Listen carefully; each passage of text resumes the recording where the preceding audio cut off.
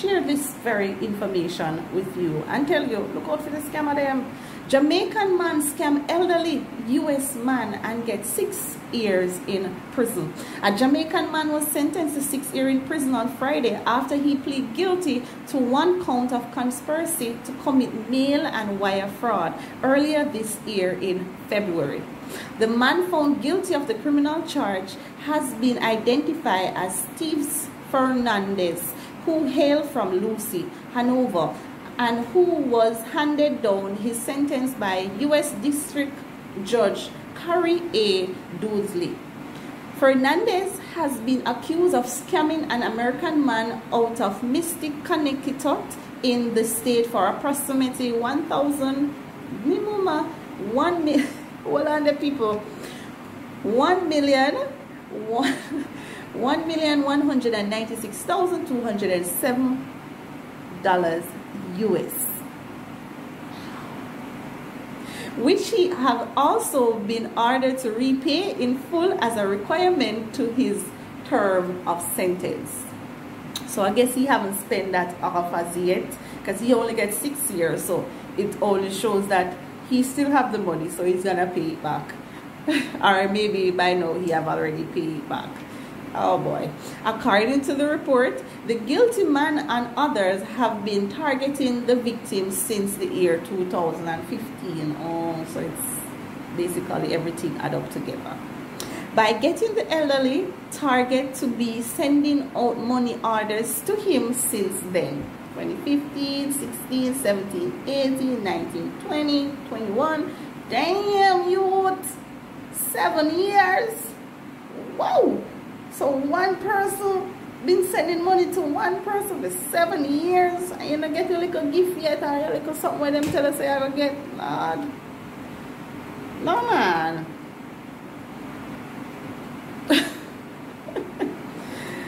Oh, I remember when someone called me the other day telling me how I win something and I should put in my card to get it. So I'm saying, if I win something, why don't you not just take the winnings, take what you want from the winnings and send me the rest? But the person still insists, because I even make a record of it. I record them on the phone. They still, it's over there on Ayana Shellings if you guys want to check it out. He was still insisting, no, this is not how it works. In order for you to get the money, you have to put in your card information, which you will not be charged anything from your card, but it's just a verification. And this was all the way over there in India. Someone called me from all the way in India, hacking me in Jamaica. Can you just imagine? An Indian calling me to hack me in Jamaica. Them are work, man. The scammers, they are working. You think so Jamaica a big scammer?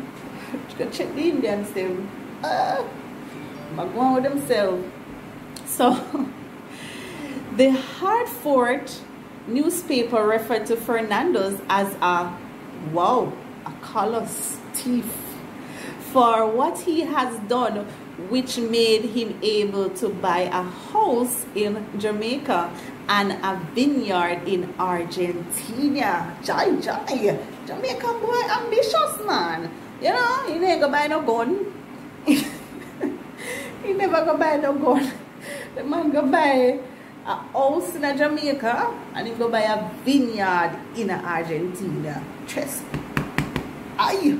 Vineyard. So him set himself, so my own a house, yeah, and him go put himself in something that he can be investing in. So you know the vineyard after a while, you know, yeah. Look at you, all the way over there in Argentina. Well, he got $1 million, it was more. He got over $1 million US. You know me like for the little average. So let me tell you how much is that in Jamaica, family. Let me tell you how much is that in Jamaica he just made off this man. Alright, so 196. Oh, sorry, wrong. 1196207 done. 1 181 million Jamaican dollar. You see that? 181 668 the man make $181 million off this man. 668,000.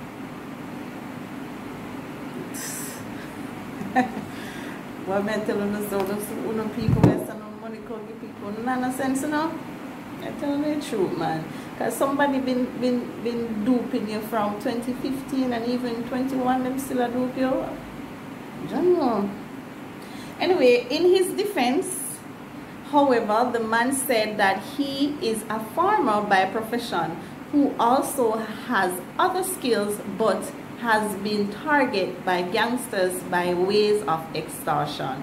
And that was his way of getting money to them, since he feared his life being taken, knowing that his brother was a victim of gang violence. So Fernandez, this was what Fernandez have to say, people.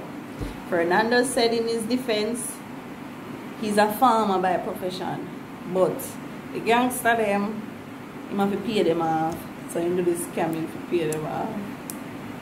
Anyway, Fernandez only gets 6 years, and he gonna have to pay back some of the money in some shape or form. So if it is that him have to go sell the house, him have to go sell the house. If it is that him have to go sell the vineyard over there in Argentina, you go have to do that. What I must say about Fernandez though, is a smart individual. He's a smart scammer, this way I look on. To invest in a vineyard in Argentina.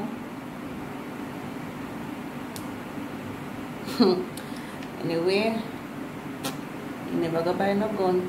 I didn't hear you so say involved in the gang violence. But at least he was fearful for the gang violence. Alright, so people, you know, just have to use no common sense. Somebody call you know, tell them to, yeah, tell them take what they want from the money where you win, and then, you know, how do we get caught up in that though? How do we call somebody and say you win somewhere, and you know, and then at the end of the day you end up paying for your winnings? I always wonder why. Anyway, scammer, where the artist said the scammer them there. The scammers never work. 1 million US, over 1 million US dollar you were working. All right, there you have it, Things Jamaican family. As always, we come to keep you informed with Wagwan Yarn. So scammers go look at work.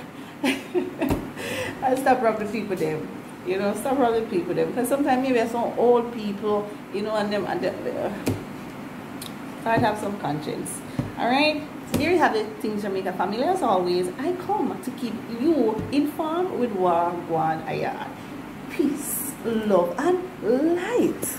And I said smile, girl, smile, smile for me, Jamaica. And I said smile.